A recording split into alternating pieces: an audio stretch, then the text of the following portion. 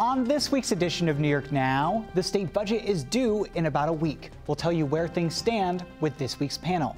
And Assemblymember Ed Ra, the highest-ranking Republican on the Assembly Ways and Means Committee, joins us to discuss. Plus, a few Capitol updates. I'm Dan Clark, and this is New York Now. Today, the Senate majority will pass legislation. I will fight like hell for you every single day, like I've always done and always will. Get another stand. Welcome to this week's edition of New York Now. I'm Dan Clark. There's now about a week until the New York State budget is due on March 31st. And top lawmakers and Governor Hochul still seem confident they'll strike a deal in the next 7 days. But they're still divided on some pretty big issues, like public safety. Hochul held a rare Capitol press conference this week to push her preferred public safety proposals, including a change to bail reform. Right now, if someone is charged with a bail-eligible offense, judges have to decide if they'll be held on bail or released.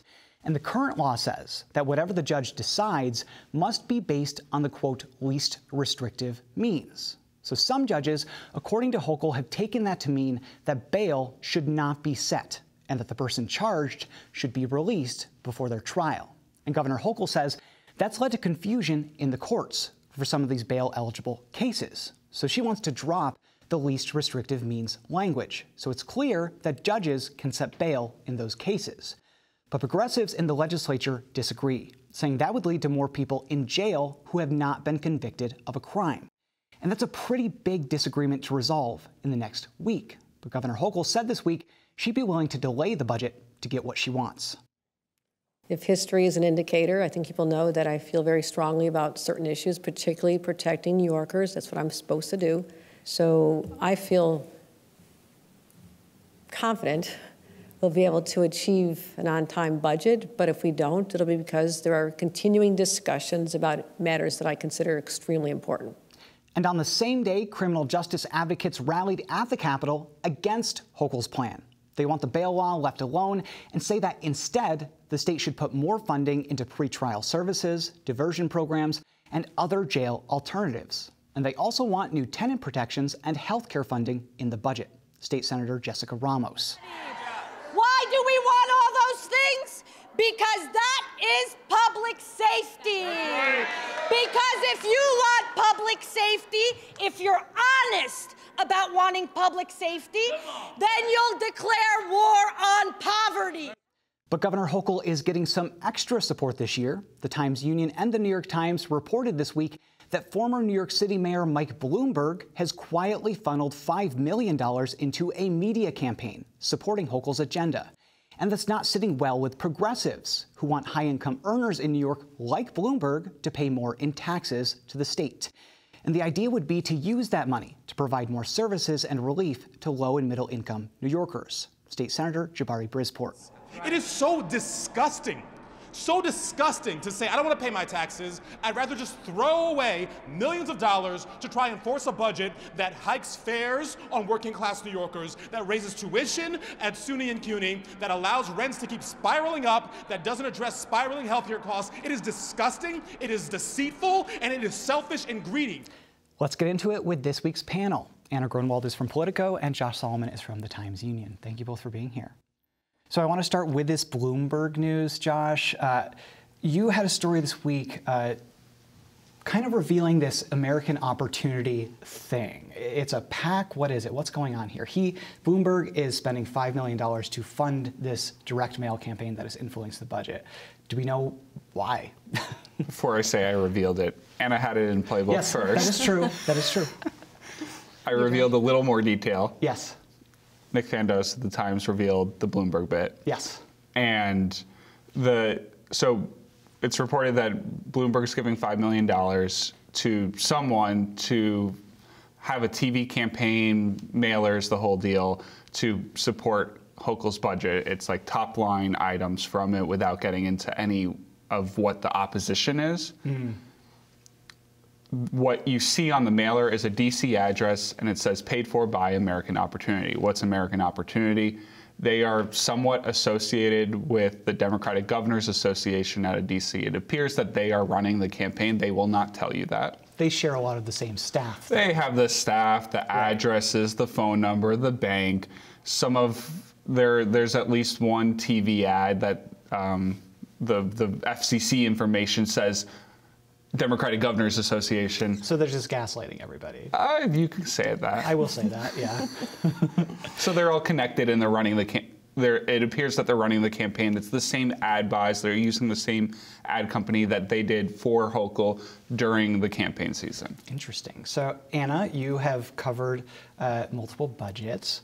What kind of impact can something like this have on this kind of process, if at all? I mean, I think it's unclear. I don't know that this has been done very regularly to try to get voters to influence their lawmakers, to influence the budget negotiations, which are still kind of, I wouldn't say early because the budget's due in about a week, but there's still a lot in flux there.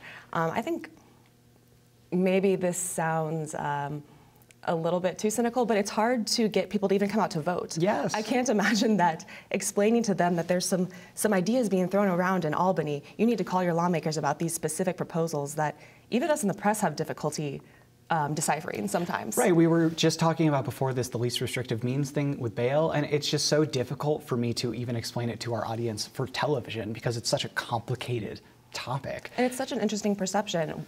Why does Kathy Hochul need this right now? Right. I think there are a lot of hypotheses, but it seems like she could be looking into kind of a tough battle. And I don't know if this is the perception she wants to put out there, that I need Mike Bloomberg's money to help me with my budget negotiations. What do you think that says about the dynamic between the legislature and the governor? Is this kind of like a divide, or are we just talking about more of the not far left, but progressive members versus Hochul? Are the moderates kind of on her side a little bit?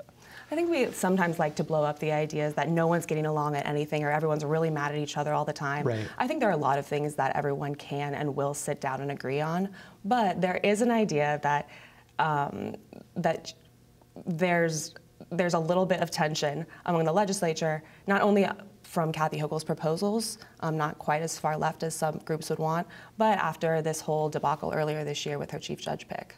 Right. That has been quite the news story for the past couple of months.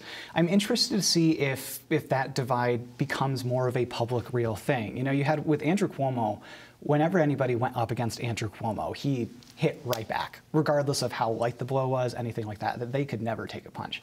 With her office, I don't really see them that way. She has said that she wants to be a more collaborative governor. I don't know if that means that she wants to collaborate with progressives, but I don't know if she's going to go on the attack against them necessarily. One issue that is kind of defining this whole conversation is this bail reform debate that we were talking about. Josh, you've covered this a lot. The governor is seeking this change that she kind of thinks as a big change, the progressives think of a big change of removing least restrictive means. Do you see that as a big division in these final days of the state budget? We saw that last year with bail reform. Is it the same this year? I think I said on the show recently that I wasn't sure how big of a deal it would be. It's obviously, I was wrong. It's emerging to be a big deal. She held a red room this week. She brought out 4 moderate state senators. Earlier in the day, 4 progressive state senators, including Brad Hoylman-Siegel, was a floor above, railing against her. You could see that, you know, the numbers games. How many senators does she have in her support? It's curious, but the issue on bail, she says she's concerned about judges' discretion and wanting to kind of make sure that whatever we said the law is, that's going to be what it's going to be, and you can't necessarily every time there's a news story for the next 12 months, and you're saying, well, that person could have been held, but they weren't held pre-trial. It's not going to be the state's fault. And that's kind of where it is. It's not shifting the blame, but it's saying this is completely on you, judges. It's this issue is really ingrained in politics, I think, at this point especially, because Republicans have done a very, very effective job of trying to connect the rise in crime to bail reform. There's no evidence that says those two things are connected. On the flip side, I think Democrats have had a lot of trouble trying to shine a positive light on bail reform. You see criminal justice groups talking about how it's benefited people who don't lose their jobs because they don't get incarcerated before their trial. They get to stay with their families before trial, and of course they haven't been convicted yet. It's just one of those issues that I don't know is ever going to go away. So I'm interested to see, this change would change one line of the law. I wonder if we have a bigger change next year or if it kind of fizzles out after this. But we only have a few minutes left. I don't want to spend it just talking about bail. I'm going to go to both of you. Over the next week, what are you watching? Like, what are these issues that the legislature and the governor seem to need to come together that we have to keep track of in the next couple of days? Well, the big one, I think, especially according to the governor, is this housing plan that she's put out. Yeah. I think she does want it to be a kind of legacy issue over the next decade. She says she wants to build 800,000 new units. Those numbers are flexible according to who you speak with, but the legislature says you can't really force these municipalities to build in this specific way. Mm-hmm. How about we just incentivize them to, and we give them some reasons to do it our way? And Hochul, I think, wants to go a little bit stronger. It's become a big fight, and there's so many different opinions on the best way to get this housing built. I think everyone agrees on the overlying premise, but it's very, very complicated, and it could take a lot longer than a week to figure out a good housing plan for the state for the next decade. And I wonder if, because the housing thing with the allowing local zoning to be overridden, I think that's the big sticking point. I'm wondering if that does go through for whatever reason, if Hochul is able to convince the legislature, if there's just a lawsuit and it gets struck down. I feel like we talk about these issues sometimes, and then 6 months later, it's like that all was for nothing. Jess, what are you watching over the next couple of days? I do think that the suburbs housing part of it may just be a bargaining chip of Senate Democrats or the legislature saying, well, you're going to have to earn that back. Yeah. We generally agree with you, but we're going to work out the details, and you're going to have to earn that back. And I think that what's interesting on the housing front is both the Assembly and Senate chairs are in favor of good cause eviction, the top progressive priority. The mental health chairs are in favor of an 8.5% COLA, cost of living adjustment for workers. Those are some of the more expensive pieces or bigger ideas in the budget that the legislature wants, and Hochul hasn't put into her budget. So that could be an interesting piece, because it's not just fringe members of the party that want it. It's the chairs of these committees. Right, exactly. You know, the budget is such a complicated, wonky thing. I wish we could talk about every issue that's involved in it, but I want to kind of open an open-ended question to Anna on the way out. Or Josh, you can answer too. But this is Governor Hochul's second budget. Last year, we saw a lot of things blow up in the last 2 weeks. Does it look like it's a smoother ride this year, maybe? You know, I'm not sure. I think last year, not only was it kind of a shorter timeline after she came into office and she had to get her budget through, but everyone's still trying to figure out each other's operating styles. Yeah. And so I think this year they're understanding a little bit more, and people do seem to be talking more, but like we've already discussed, the dynamics are pretty fraught, and everyone's still trying to decide how much they can needle each other and whether or not that will be effective. So I don't have a clear idea yet whether this seems better. We didn't know until 9 days later last year, but I do think that people probably understand at a base level how to talk to each other a little bit more, so we'll see if that helps. I hope so. Josh, we're out of time. I'm sorry. Thank you both for being here. Anna Gronewold from Politico, Josh Solomon from the TU. Thank you both. All right, sticking with the state budget now. If you were with us last week, you'll know that Assembly Speaker Carl Hastie joined us to chat about what Democrats in his chamber want to see in the budget. So this week, we wanted to bring you another perspective, this time from the other side of the aisle. Assemblymember Ed Ra is the highest-ranking Republican on the Assembly Ways and Means Committee, the main committee involved in the budget. We spoke this week about this year's state budget, what Republicans want, and more. Assemblymember Ra, thank you so much for being here. I appreciate it. Thanks, Dan. Of course. So let's start with housing. You are from Long Island. You represent a district on Long Island where the governor's housing proposal has left a lot of people upset. Just to recap for our audience, she wants to build 800,000 new homes over the next decade. But the catch is one part of her proposal would allow developers to override local zoning laws to get it done if that locality is lagging behind its housing goals. Tell me what you're hearing on Long Island about that. Yeah, so just the concept of overriding local zoning is causing a lot of opposition. But really on top of that, it's been the transit-oriented development piece of it that also mandates a half-mile radius around every Long Island Railroad station be rezoned to allow for 50 units per acre. So to put that into context, from I believe we have something like 50 stations in Nassau County. I have 16 in or adjacent to my district alone, and it's a level of density that really you're not going to find anywhere in Nassau County currently. So it brings up a lot of concerns about, water and roads and sewers and all of the services that our residents count on. So I don't want to misrepresent your position. It's not that you don't want more housing necessarily. You just don't think that this is the way to get it done. Yeah, correct. I think that, trying to diversify our housing stock is important. A lot of villages have done some innovative things, whether it's, in their downtowns, but have found ways to make it fit within their community. So that's one of the really most difficult things about the transit-oriented development piece is there are train stations that, maybe there is opportunity for housing there. Then there's other ones that are surrounded on all sides. That entire half mile is going to be currently single family homes, and there's really no space there to put large buildings. So the Democrats actually came out with their one-house budgets last week and actually pushed back on that zoning override part of the governor's proposal, saying that they instead want to offer incentives for new housing. So rather than kind of require it, rather than having it be a mandate, they want to incentivize that. What do you think of that? Is that a better way to do it, or do you see a better way to grow housing in places like Long Island? I think that's a better way to do it. It's more of a carrot rather than a stick approach.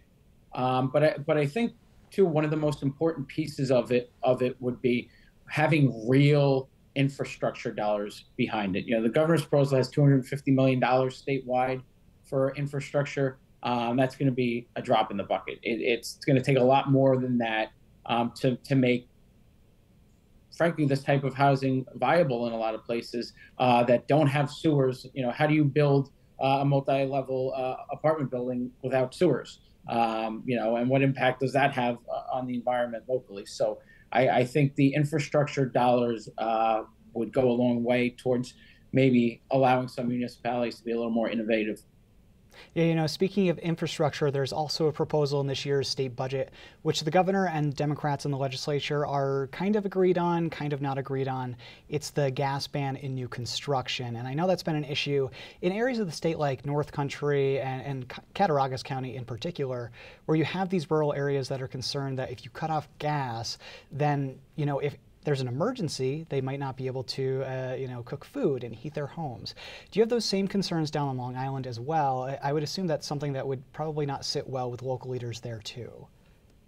Yeah, I do. I mean, when we talk about moving towards getting more green, I think too often, we do it with tunnel vision without making sure it's really a feasible thing. We should be, natural gas, I think, has become a really important part of moving away from much less clean sources of energy over the years. And I still to this day have constituents always, looking to make those conversions.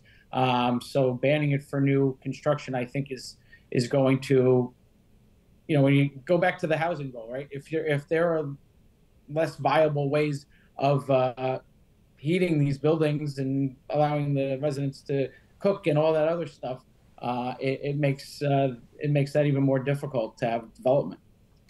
Republicans have also pushed back on this budget, saying that both the governor's budget and what Democrats proposed in their one-house budget last week didn't include enough on this big issue in New York right now of cost of living. It's no secret to anybody who doesn't have enough money to put food on the table that you really can't afford to live here a lot of the time anymore.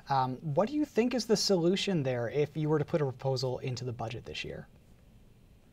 Well, we came out with a proposal last year, that included the gas taxes, but also basically included a sales tax moratorium on kind of those everyday items that people need, personal care items, things like that people are buying on a regular basis to help just with the inflation. Because, as you know, when the cost of things goes up, the state almost is getting a windfall because if the sales tax is a percentage. So if something doubles in price, the state's making that much more in the sales tax on that particular item. So I think a proposal like that could really help people until some of these costs start to come back down on those everyday essential items.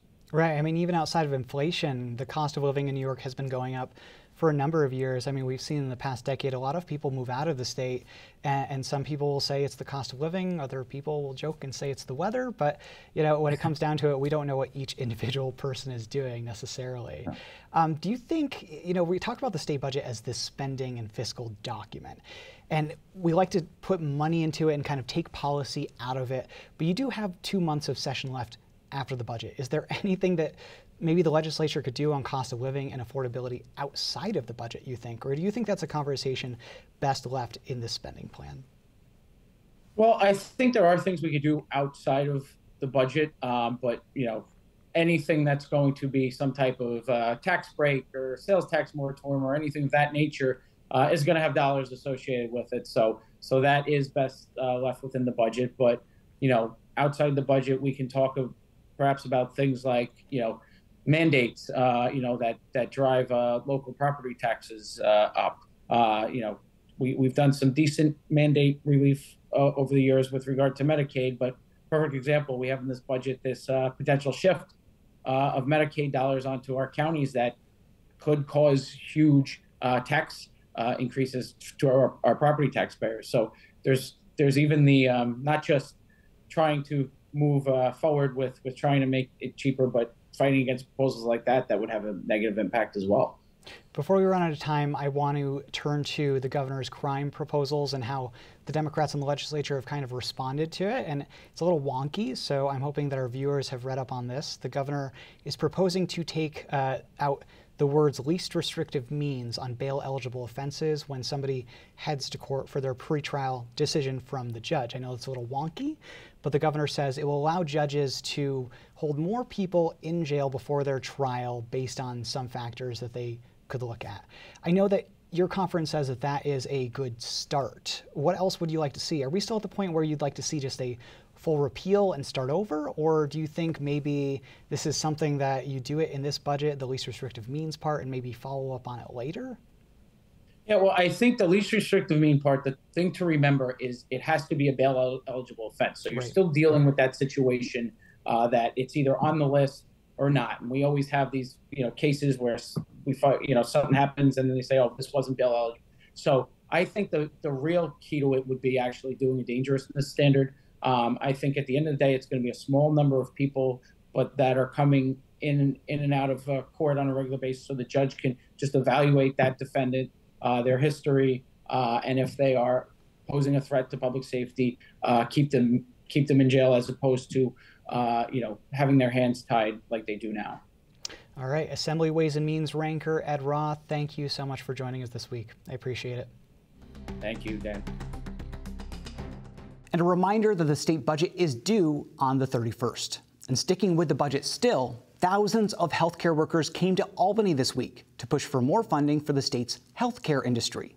They want higher reimbursement rates under Medicaid, more funding for safety net hospitals, higher wages for home care workers, and a higher statewide minimum wage. And those are all ideas that Governor Hochul and the legislature more or less agree on, just not in the same ways. So we don't know where they'll land in the final state budget. But the legislature is pushing for more healthcare funding than what Hochul proposed in January. Senate Majority Leader Andrea Stewart-Cousins. We are fighting every day for you because we know you are fighting for us. I represent the Senate Democratic majority. We have your back. More on that as it happens. And staying in healthcare now, as we told you, Governor Kathy Hochul is proposing a new strategy this year on mental health care in New York. That includes an investment of $1 billion over multiple years for things like mental health housing, support programs, new insurance coverage, and more. But mental health care workers who receive state funding and the chair of the Senate Mental Health Committee say Hochul's plan falls short. They want an 8.5% increase in state funding and an additional $500 million on top of that this year. They say that money would pay for higher costs from inflation and help keep and attract more workers in an industry with high turnover, partly because of the low pay. Senate Mental Health Chair Samra Brook. Right now across the state, we have a workforce crisis, but especially when it comes to mental health care. I've talked to facilities that have 40% vacancy rates for their employees. What that means, though, is that when any of us need help, there's nobody there if they're unable to recruit and retain their staff. So an 8.5% COLA, again, is the floor. Hochul has proposed a 2.5% increase, which workers say is too low. More on that as the budget comes together. But that does it for this week. Thanks for watching this week's New York Now. Have a great week and be well.